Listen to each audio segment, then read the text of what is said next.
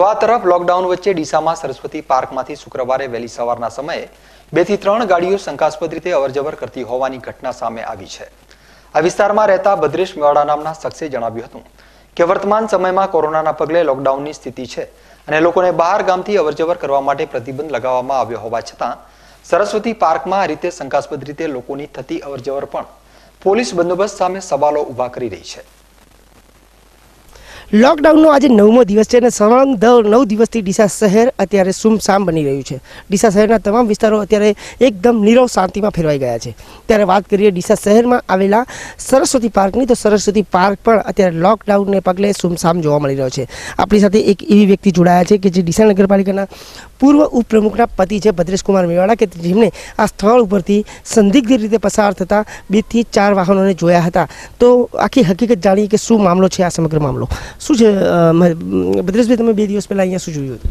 2 દિવસ અગાઉ શુક્રવારના દિવસે 10 થી 11:30 આસપાસની અંદર 2 ઇકો ગાડી ભરેલી અહીંથી માણસો નીકળ્યા, પણ શંકાસ્પદ એવું લાગે કે એમાં કોઈ ખબર જ નહીં પડતી કે માણસો બહારથી આવેલા ક્યાંથી આવેલા। અત્યારે આખા ભારતની અંદર લોકડાઉન ચાલુ છે અને અમને પણ ખુદને ડર લાગે છે, પણ એના માટે જો પોઈન્ટ અમે પોઈન્ટ માગ્યો છે તો હજી પોઈન્ટ આપ્યો નથી પોલીસમાં, બરાબર। આવી રીતે શોર્ટકટ કે 4 રસ્તા પર પોલીસની ગાડીઓ ઊભી જ હોય તો અહીંથી શોર્ટકટ જવા માટે બધી રીતે 4 બાજુ રસ્તાઓથી જવાય છે, એ પણ ડર લાગે છે। શું હોય છે કે તમે જોયું જે વ્યક્તિઓ અહીંથી 2 ગાડીઓ પસાર થઈ એમાં કોણ હોય છે કે શું હોય છે, શું આશંકા લાગે છે તમને? આશંકા એવું લાગે કે બહારથી આવેલા હોય, બરાબર। અત્યારે બહારથી આવેલા કાલનું પણ એવું લાગ્યું કે ડર લાગે છે અને કાલની ગાડીના હિસાબે અમને એવું લાગ્યું કે શંકાના હિસાબે અમને શક લાગે છે।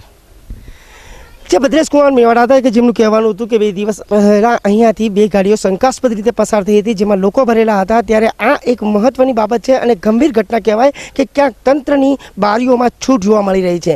આ ગાડીઓ કોણ હતી, ગાડીમાં ભરેલા લોકો કોણ હતા, તે પણ એક સવાલ છે। ત્યારે આ બાબતે ડીસાનું પોલીસ તંત્ર સક્રિય બની અને તમામ ચોકી નાકા ઉપર ચુસ્ત બંદોબસ્ત ગોઠવે ત્યારે જ આ રોગને પ્રસરતો અટકાવી શકાય તેમ છે। હરેશ ઠાકોર, બીકે ન્યૂઝ ચેનલ, બનાસકાંઠા।